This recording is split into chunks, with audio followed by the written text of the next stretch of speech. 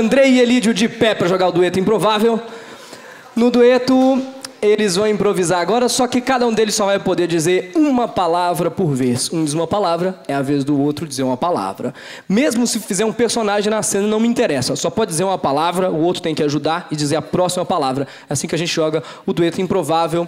Vou pedir para as pessoas da plateia agora se lembrarem de trechos de músicas que vocês gostam.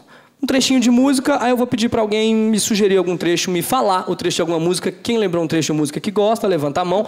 Levanta a mão com trecho de música. Lá atrás temos algumas sugestões. Vamos ver o mais lá de trás, sua sugestão, um trechinho. Você é assim, um sonho para mim. É o tema do Dueto Improvável, uma palavra por vez. E começa agora. Ricardo era um garoto que tinha uma paixão por ela, Suzaninha, a menina mais bonita da escola.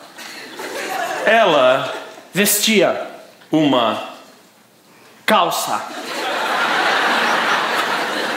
escura todos os dias da escola.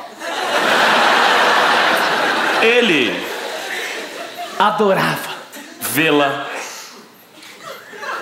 na calça escura.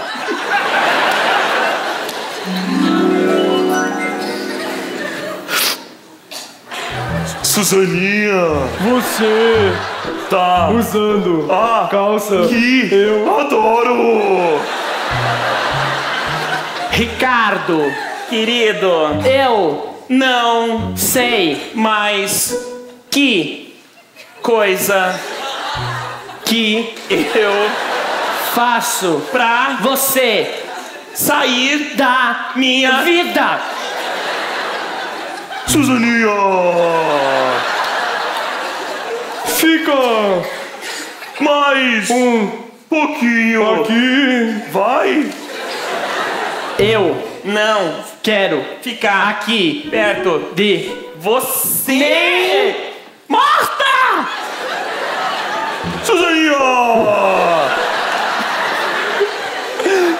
Tchau! Suzaninha! Tchau!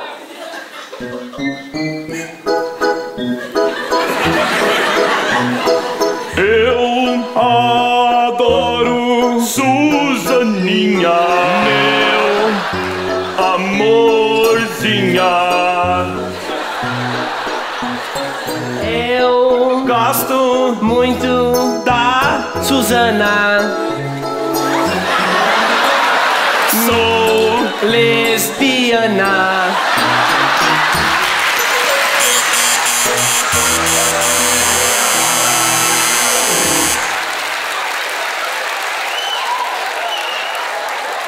Em uma terra onde todas as pessoas se chamavam Suzana.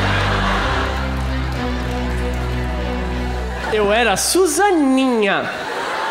A Suzana, vocês não sabem o tamanho que era a mulher.